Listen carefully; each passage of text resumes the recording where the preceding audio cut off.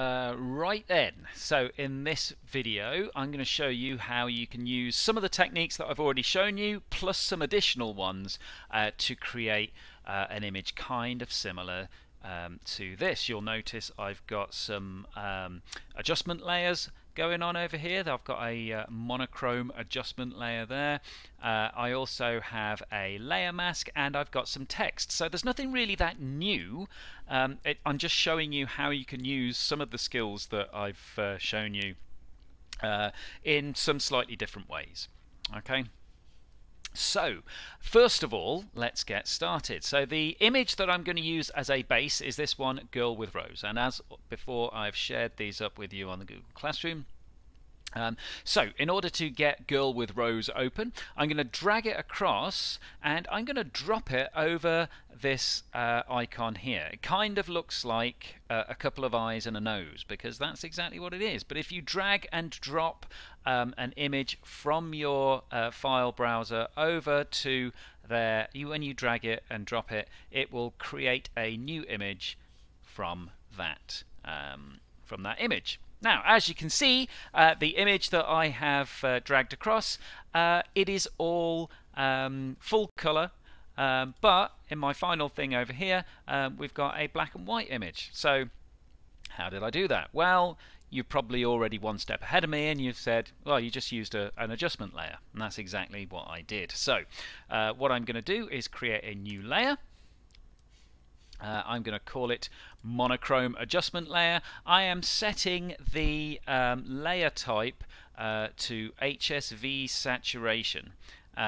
You can set it to do I want HSV saturation? No, I'm going to say LCH color. That's what we used before, and I think that's going to give us a slightly better result. So here's one thing that I'm going to do slightly differently. When you normally create a layer, you have fill with transparency selected, but what I'm going to do is I am going to fill it with my foreground color, which is black. Okay, so if I select foreground color, you'll notice I've got black selected there. If you don't have black selected, you can obviously click on the color and then you can select it. And then once you're ready, click OK. And magically, here we go. We've got our monochrome girl in the picture. But if you remember from my picture over here, I have certain elements of the picture in full color. So what do I need to do? I just need to erase those parts of the adjustment layer. Okay, so what I'm going to do is I'm going to zoom in on this rose. I'm going to select my eraser tool. That brush is way too big, so I'm going to scale the brush down a bit. And then as I erase, you'll notice the color comes back.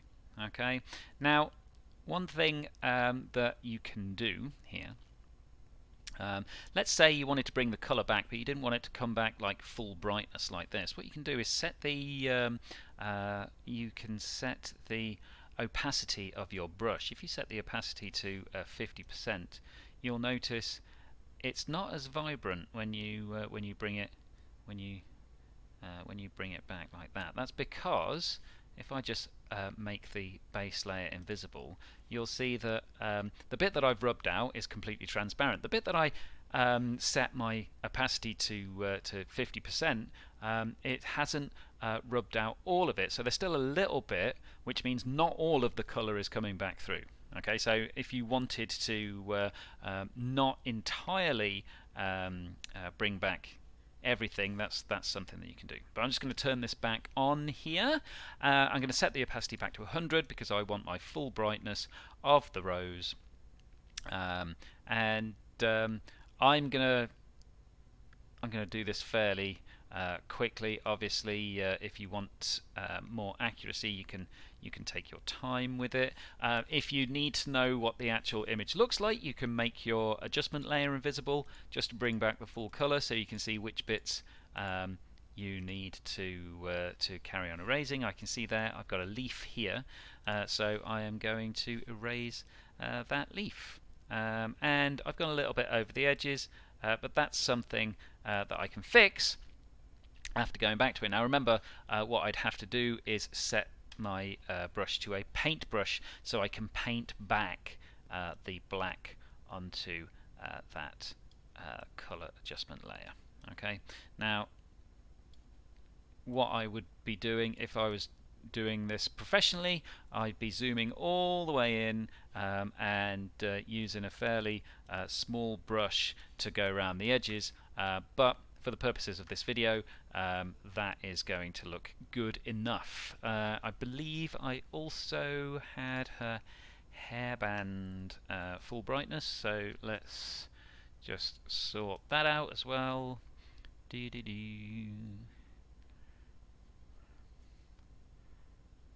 Dun, bum, bum, bum, bum. Okay, and there we go. If I zoom back out, we've now got the black and white image, and we have the bits of it in full color. So the next part of my my original image, well, what I've done is I've added some text, and I have used a layer mask so that the text shows through on a background. Okay, so if we see if I can make this visible. No, I'll tell you what. I'll just show you the full thing as I go along making it. So in my files, I have this file called Rose Petals. I'm going to drag it, and I want it to be added as a new layer to this image. So I'm not going to drag it over here. I'm just going to drag it onto my canvas. When I let go, it creates this new layer. I'm going to rename that. I don't want it to be called rosepetals.jpg. I'm going to call it Rose Petals. Okay, now don't panic. The rest of the image is still there. If I make this layer invisible, you can see it's still there. It's fine, right? So I'm going to now add some more text. I'm going to select the text icon. I want my text to go along here, and the text is going to say a rose by any other name would. I can't see what I'm typing, so just to make it a little bit more visible, there we go. Would, where's my text tool? Here we go. Would smell as sweet. That's a Shakespeare quote for you there. So I'm now going to adjust the size of this. I want that in points, and let's just increase that until it pretty much fills the box there. And I think I am going to make it bold as well. So maybe let's just decrease the font size there. Am I going to make it bold? No, I'm not going to make it bold. It's just going to be normal. So let's increase the font size back up to where it was. And I'm also going to put an ellipsis on the end. Those three dots, it's called an ellipsis. There you go. Now you'll notice up here I've got some marching ants, which is probably not what I want. If you ever are in that situation, if you're trying to paint somewhere and nothing's happening, it might be that you've got a selection still made, and you'll need to deselect that by pressing Control-Shift-A, and that should deselect everything. I'm just going to bring everything back here. There we go. So selecting that, Control-Shift-A, deselect everything, boom. So what I'm going to do now is I want to actually select all of this text, and I want to create a new layer mask on my rose petals layer, which creates a mask which is going to allow the petals behind to come through just where the text is. Okay, so if I want to select all of this text in one go, there's a pretty neat trick you can do. If you go to select at the top and then select by color, so select by color, make sure you're on the text layer, and then you might have to zoom in to do this, but all you have to do is select part of the text, which is black, and you'll see it's instantly selected all of that text. Very nice, right? Now what we're going to do is we're going to go back to the rose petals layer. We're going to create a layer mask. So create the layer mask, and on this bit here, instead of selecting white, which is what we would normally do, which is the default, I'm going to select selection, which means everything will be invisible except for the bits that we've got selected. Okay, and then when I click on add, there we go. Now at the moment there's just the text looks mostly black and there's a few bits of red. That's because we've still got the actual text layer visible. I'm not going to delete that text layer, I'm just going to make it invisible, and as soon as I do that you can see, if I just press Ctrl Shift A to deselect everything, we've got the text showing through. I've just realized as well I've made a spelling mistake. So if that happens, don't panic. What you'll have to do is you can go back, you can Control Z to undo everything that you've done, remove the layer mask, or you can just delete the layer mask. You've got to go back and edit your text. Make sure that you've got the text selected. I'm going to press Control Shift A to deselect everything. Just going to click in there, edit that, and then we can just go through that process again. So I'm going to go to select by color. I am going to select there, and now that I've done that, I'm going to go back to my rose petals and add a new layer mask, add by selection, and there we go.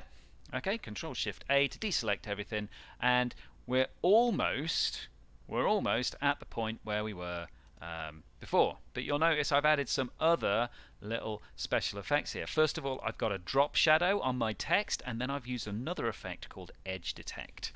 Okay, so if we want to get a drop shadow on the text, there's a slight trick that we have to do. We can't just apply drop shadow to this text here, because it's part of a layer mask. But what we can do is we can create a new layer from just this text, and this is how we do it. We're going to make everything except for that text layer invisible.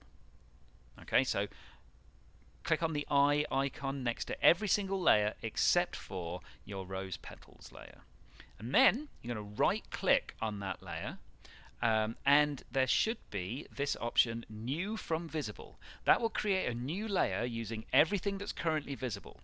Okay, so when I click New from Visible, we get a new layer. Okay, you can see at the moment it's called Visible. I'm going to change it to Rose Petal Text. And there we go. And when I bring everything else back, you can see it is there. Now I can make the actual rose petal layer invisible now, because I have this other layer that I can work with.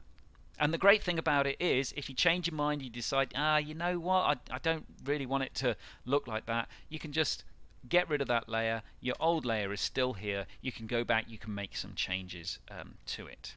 Okay. So now I'm going to apply a drop shadow filter, just like I showed you in the last video. Going to Filters, Light and Shadow, Drop Shadow, and let's see, I want to increase the opacity. I'm going to reduce the blur radius there, and I'm just going to bring it a little bit closer back in. Let's make it possibly like that, maybe. Just increase that blur radius a bit,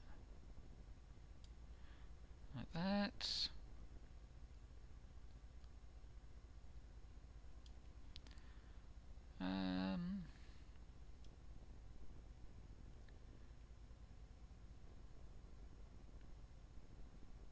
Yeah, there we go. That looks about right.